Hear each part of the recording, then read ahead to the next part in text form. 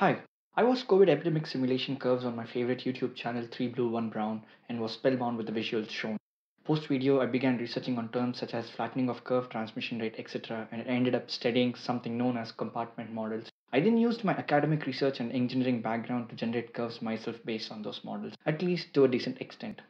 Alright, I'm Bharat Madhuri. I will discuss on how to model an epidemic via S.I.R approach. This is a fundamental, basic, less dynamic approach to model an epidemic. I shall explain the math in context to India's current COVID-19 data. There are advanced models such as MSIR, SEIR, etc. that capture better epidemic dynamics. These models, with probabilistic approaches in conjunction with Monte Carlo and machine learning methods, have been published in reputed journals as well.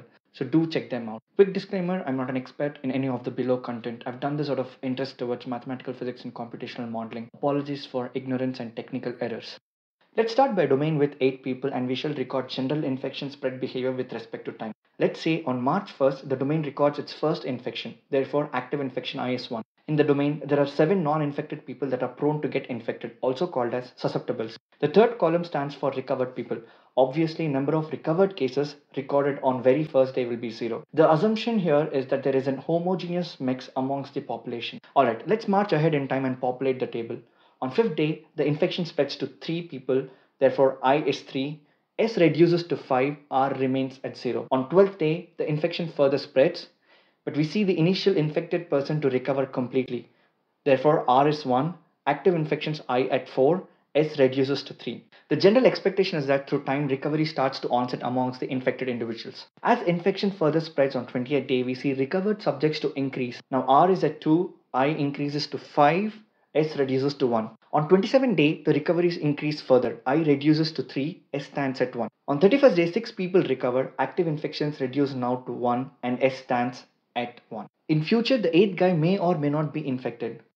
Alright, I is active infection subjects, S is susceptible subjects and R is recovered subjects, which includes recovered, removed and dead people together because none of them do contribute to either I or S. Let's visualize the trend of SIR values with respect to time. In S versus T, S starts with a high number and then decays down. For I versus T, the value rapidly increases first and then decays down. For R versus T, the value starts at a very small number, eventually ramps up to a big number. At any given day or time, the summation of SIR is equal to number of people in the domain. Instead of numbers, let's convert the SIR to fractions. That is, we divide each by the domain population. Here, small letters are used to represent the fraction. Also, summation of all fractions is unit population. Now let's model these behaviors into mathematical equations. Generally, the behavior of any physical phenomena in the universe is best captured through differential equations. They interlink the physical quantity to their rates. For example, Navier-Stokes equation, Newton's law of cooling, convection diffusion equations, or acoustics. Alright, ds by dt stands for the rate of change of susceptibles and is directly proportional to interaction between susceptible fraction and infected individuals. Removing the proportionality, we have ds by dt is equal to minus a times s times I. Note the difference in capital and small alphabets. I hope anyone with basic maths can figure this out. Minus sign here is to emphasize the decrease of susceptibles with respect to time. A is the transmission or contact weight. Loosely speaking, parameter A gives us information about average number of contacts per person per time. dr by dt is proportional to I as the recovery subjects happen amongst the infected subjects. Removing the proportionality, we have the constant b that gives information on recovery weight or rate amongst I. Let's bring the main equation in scale variable form. Rearranging will give us di by dt. That's it. Let's group all these together. They are now in a coupled form and also these are nothing but system of ordinary differential equations. Here coupled means rate of change of one parameter influences the other, similar to an aircraft's pitch, roll and yaw. And we need initial conditions to drive our ODEs ahead. In the case studies read so far, I've come across an important number called reproduction number, which is simply the ratio of transmission weight to recovery weight. High disease reproduction number is not desirable. The objective is to have a low RO value. Some questions I asked myself while modeling: are A and B random? How do I estimate A and B? Then upon reading journals, I understood that ratio between A and B can be sensed based on the proportionality between recovered and new infections. I did try some curve fitting using LSM and at the end I simply adjusted A and B values to match all the previously known data. Remember, there is no fixed value of A and B. It is highly variable and changes with respect to time. This is how the plots look when we solve the coupled system of ODEs. X-axis time, y-axis is population. It can be percentage or an original number based on the model. The red curve is the active infections, the blue is the susceptible subjects, and the green is for the recovered. Let's look at high reproduction number case. First, the active infections rapidly rise, infecting almost 75% of the population in 13 days and then slowly decays down. while susceptibles who were at 99% initially reduces to almost 0.01% by 20th day. The recovery increases to a large percentage. Similarly, for low RO value, the active infections gradually rise, infecting just only 25% of populations in 80 days. The susceptibles slowly reduce, and at the end, almost 15% of the population never gets infected at all. This is a very, very desirable outcome. There is an important term called total infections, which is nothing but summation of active infections and recovered cases. The active infection is the red peaky curve and the recovered cases is the green curvy ramp. Addition of the both gives us the total cases, which looks like an inverted S shape in a linear scale.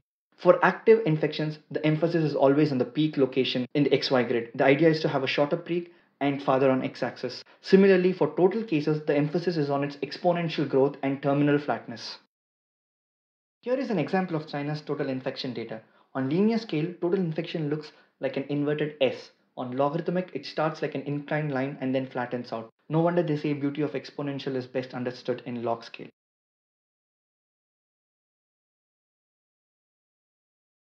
Let's now look at India's data. Caution, I'm not an expert nor this is my professional background. The method and approach used can be highly incorrect. Alright, this is India's data collected from Worldometer. I used MATLAB to solve the system of ODEs with initial conditions. Using my model, the values of A and B are found for every single day, such that it matches the number of cases. I then took a meaningful average of A and B, that is up to April 5th from my initial condition. Let's look at some results.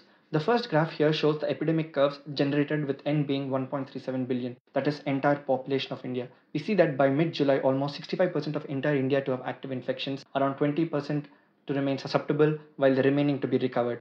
Caution, the model simply projects the future based on existing meaningful averaged values of A and B. Let's now introduce virtual lockdown into the model, that is, assuming only 0.01% of 1.37 billion to be participants in this game of infection and remaining 99.99% to be in lockdown. Basically, I just reduced the value of n here from 1.37 billion to 1,37,000. We see that by mid-May, 65% of 1,37,000 people to have active infections. This is more desirable as we approach the peak much earlier, but the downside is the height of the peak. Now imagine an hypothetical situation where P is kept constant and A is reduced by half. That means the disease transmission or contact weight is now reduced to half of what it was earlier. That's quite a significant reduction. This indirectly could be early quarantine of potential vectors and better safety measures that significantly reduce the disease transmission rate within the domain. So with entire Indian population into consideration, we see the peak to appear shorter and has only 20% active infections, peaking at an extended time. Let's now try to reduce the players in the game of infection to see if we can get the shorter peak nearer to origin. One way to do it is by introducing virtual lockdown. So once again, lock down 99.99% of population and allow only 0.01% of 1.37 billion to be participants. The curve now peaks much faster and domain shows 20% of active infections within this 0.01% of 1.37 billion, and also it peaks at a much shorter time. We also see there is a percentage of people that remain uninfected, indeed a very good sign. This is the most desirable outcome any country needs. Having a gradual short peak is desirable because it gives country enough time to implement lockdown strategy, build healthcare and establish logistics. Again, all the above are merely manipulative work and can be incorrect when it comes to numbers. But the intent here is to generate different shapes using our limited model and interpret them for better understanding. The total infection curve in blue is projection for India based on existing average rates of A and B until April 5th. It appears to flatten out only in mid-July. Remember, this considers all 1.37 billions to be players of the infection game. The total infection curve in orange is the current India's trend until April 5th. With effective lockdown, quarantine, and better healthcare system, the trajectory will flatten out much earlier than mid-July. At the bottom, one can see that if 1.37 billion players are in this game, then curve flattens out by mid-July. And if we allow 0.01% of them to be the players in the epidemic game, then it flattens out by mid-May.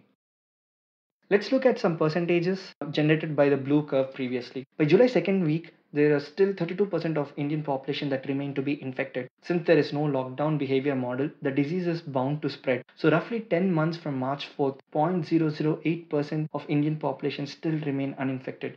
In this journey, I discovered that there are few indicators that reveal story of the infection trajectory beforehand. Indicator 1 and 2 are the daily new cases and daily new deaths. One would get an idea about the momentum of infection spread from these indicators. Indicator 3 talks about the newly infected and recovered cases. For desirable outcome, the difference between these two has to approach a minimal value. Indicator 4 is the actual recovery rate and death rate. For desirable outcome, we need recovery rate to increase and death rate to decrease, basically a divergence between these two curves. All the indicators in conjunction with the MATLAB simulation parameters A, B and reproduction number gives us an idea about the infection spread and its trajectory. And that's how I've done predictions and forecast. Kevin Simler from Melting Asphalt built an amazing tool to visualize an epidemic. This is built using advanced S.I.R compartment models. One can enter the parameters of the city or country and can get a feel about various trends and curves. Do check them out.